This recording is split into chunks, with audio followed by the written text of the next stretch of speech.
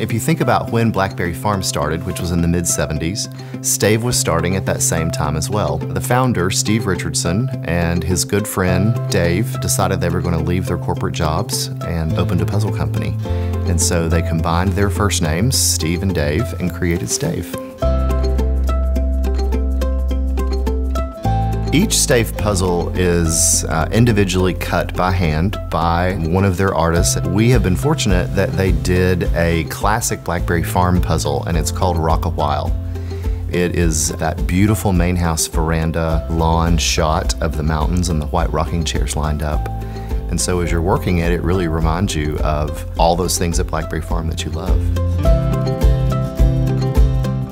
The Stave Puzzle event is something that's become extremely popular with guests at Blackberry. It's become an obsession. It is a group of guests that are fanatics about puzzling. They'll stay up until 2 o'clock, 3 o'clock, 4 o'clock in the morning working on these puzzles. I think the popularity of puzzling in general has really grown as people are looking for ways to let go of technology for just a moment. I think it evokes that emotion and this great feeling of just being present.